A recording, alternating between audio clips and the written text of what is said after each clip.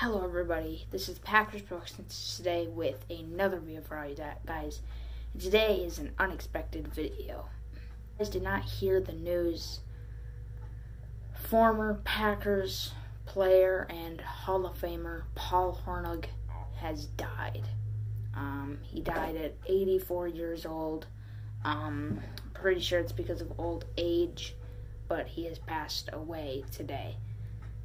And if you guys do not know who this guy is, a legend, truly a legend.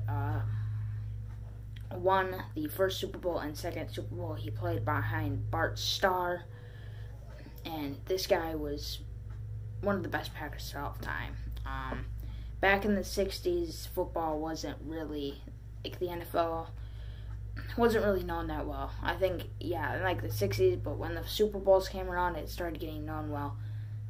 Paul Hornung played 5 different positions in his career. He played place kicker, safety, quarterback, running back, and the other one was, I can't remember the other one. There was one more, but quarterback. He played quarterback. I think he was a backup quarterback for Bart Starr, but this guy was on the Super Bowl team. He was one of the best players on the Packers in the 60s, in 1967 when they won the first Super Bowl. And he played in the Ice Bowl, so obviously that is truthfully shows that you are a tough and motivated player. Played in one of the coldest games, probably played in the coldest game in NFL history, and he has passed away today. And very sad, obviously. Hopefully he can rest in peace. I'll give my condolences out to his family. It's sad news for the Packers today. Obviously, if you go to Lambeau Field, his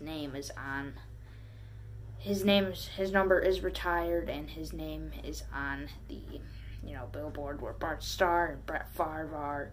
And yeah, so R.I.P to a legend.